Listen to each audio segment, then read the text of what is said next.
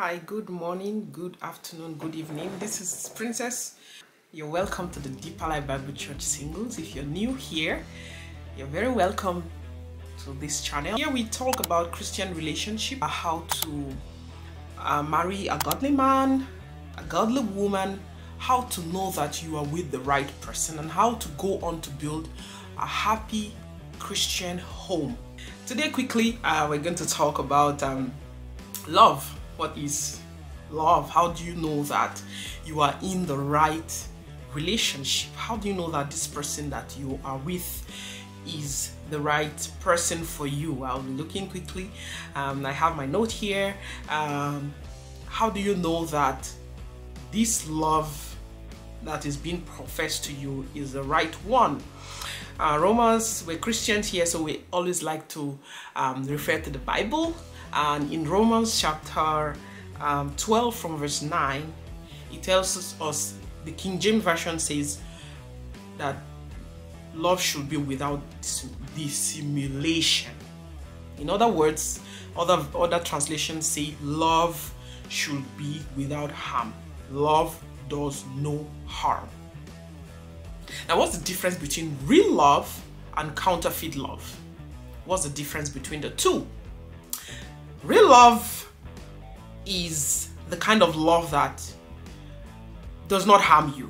Okay, that's the literal meaning of real love. It does no harm. It does not hurt you. It does not harm you. First, in that relationship, have a self-examination. Examine your relationship with that person. How is it going? Are your emotions like tangled? Are they a mess? Is there fear? Are you afraid in that relationship? Do you wake up in the night all of a sudden and you're scared and you are fidgeting and you don't know what you're scared about? You just have this feeling that you are doing something wrong. If you are experiencing any of these things, then go back to the drawing table and find out what's going on in your relationship. Do you have guilt? Like, does your partner make you feel guilty every time for whatever reason? Like, they always make you feel guilty. They always make you feel that you're the bad person. And does it create emotions of like anger towards your partner? Like, why does he make me feel like this? And I love him, but he still makes me feel really bad, really shitty. And are you confused? If all of these things are existing in your relationship presently, you need to find out if you are actually in the place that you ought to be. Is this the kind of relationship that you want to go into for the rest of your life? Is this the ideal thing for you? Is this what you want? Those are some of the questions that you should be asking yourself. First of all, address the issue. Okay? Discuss with this person. If there is something, there is an ongoing issue, there is something that they are doing to you, there is something that they are saying to you, there is something is just not working between the both of you. You need to address the issue. Let them know how their behavior, how their comportment, how their words are affecting you and how deeply hurt you are. Then now you have to watch out how they react. How do they react? Someone that loves you and you tell them that you are hurting because of whatever reason, they should react in some certain way. But when you watch their reaction and this person does not care, they dismiss your feeling, they act as if like they respond in denial, like they don't know what you're talking about, they're not conscious of how you feel, then you need to come to the conclusion and settle it within yourself that love is not any of these things. Love is not a self-serving or manipulative situation. It's not a relationship of just one-sided. You care for me, you serve me, you do my bidding, you do as I want you to do, you do only what is best for me. That is not love. It's not a controlling relationship. It's not a manipulative relationship. where the person only calls you when they need something from you, where the only reason why this person is with you is because of what you have, and if for any reason what you have now is no longer there, they are no longer with you. That is not love. Love is not manipulative. They don't manipulate you, with love and say, if you love me, then you should do this for me, you should do that for me, you should be this for me, you should be that for me. If you love me. That reminds us of Delilah and Samson. Delilah was crying, not Delilah, sorry. Oh yeah, Delilah and Samson. So Delilah tricked Samson into losing his power through a manipulative pattern. Okay, she went through the process and he was lying to her at different intervals, and it was clear that this girl wanted his downfall. But Samson was not emotionally intuitive enough to know that there was something about this relationship, and that this is not a constructive relationship, but it was rather a destructive relationship. Because she will go on and say the first time that when she found that she thought that she had his power, his secret, she will do whatever it is, and then she will yell, the Philistines are upon you, and he will break maybe the ropes that she used to tie him, and then he will find that there were actually Philistines. This is not a joke. It was no longer a joke.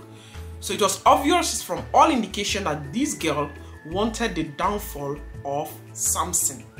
Samson was not aware, or refused to be aware, or decided to be blinded by love, because some people say love is blind, but this kind of love, blind love that he had, is a destructive one. And eventually in the story you realize that this destructive love that he was courting was what led to the loss of his eyes and eventually his death. So love is not manipulative. A love that manipulates you to do things that you do not want to do, generally that you wouldn't do, generally is not the right kind of love. Love that manipulates you to do something that you wouldn't have done, and afterwards you feel bad, is not the right kind of love.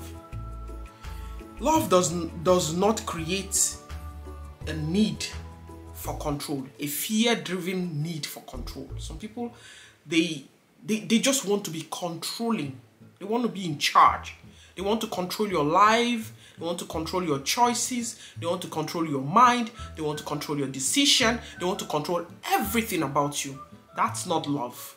Love is not that fear that's imputed into your partner because you want to control them. You first make them afraid of you, and when they are afraid of you, you start to control them. You start to manipulate them. You take away their power of choice. That is not love. Love, what is love? The definition of love is simple, like Jesus Christ did, dying on the cross for us. Love is compassionate. Love is self-giving. Love is gives of itself, gives all. Love is willing to give so that the other party can be happy.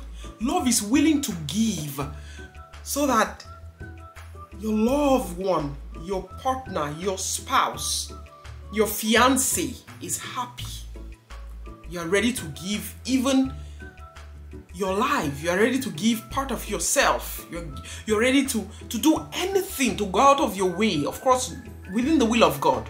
Okay, you're ready to go out of your way to make them happy. If you would go 10,000 miles, to help them to get something, you will go miles to help them in their career, like getting them materials, giving them tips, sharing from your knowledge to make them better. That is love.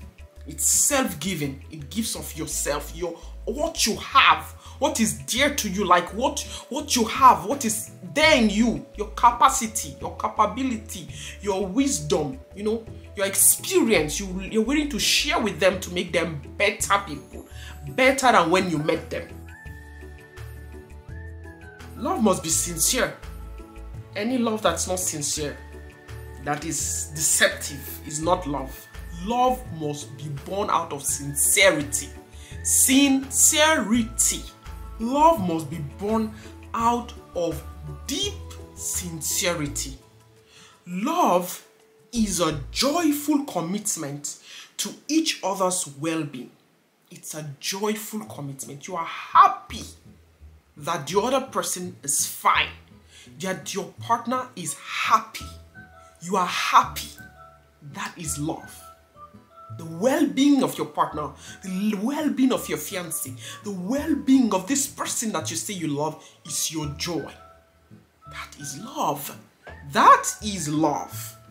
In an ideal relationship where godly love exists, we can trust each other. Love has trust. It is love that will cause no harm. That is love. Love that will not inflict injury. That is love. This is just a reminder that not all that passes for love is genuine. There is non-genuine love, and it's easy to detect it. The Bible says, by their fruit you shall know them. A tree, orange tree, can never produce an apple. So if someone is not nice from within, it will come out. It'll come out. These are things that do not hide for too long. From the abundance of the heart, the mouth will speak. They might say it's just triggers, but when you see a pattern and it's something that reoccurs over and over again, you know that this is a pattern that you need to be aware of and you need to be wary of. This is a question that I leave for you. Can you say that you love your partner or that they love you? In their actions, through their words, in their comportment. Can you say assuredly, without a doubt, that they love you or that you love them?